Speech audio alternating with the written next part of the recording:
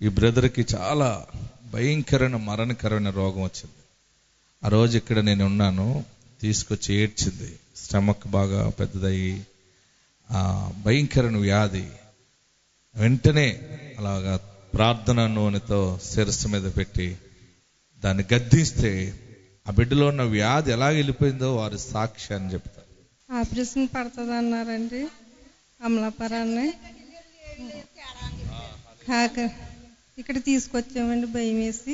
Pastor గారు ఇక్కడే ఉన్నారండి చర్చిలోను.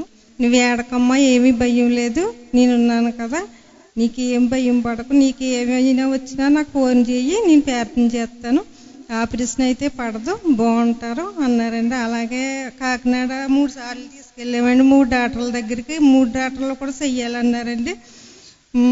4వ డాక్టర్ దగ్గరికి వెళ్తే క్యానింగ్లు అయ్యి తీసేయండి, అసలు పడదన్నారండి. ఏంటి అసలు ఇంత ఇలా ఉన్నది, ఇంత తగ్గిందా అని మళ్ళీ 2వ సారి మళ్ళీ చెక్ చేసి చూసారంటే చాలా మట్టి కవర్ అయిపోయిందమ్మా, పర్లేదండి. డాక్టర్ గారు కూడా ఆశ్చర్యపోయారంటండి.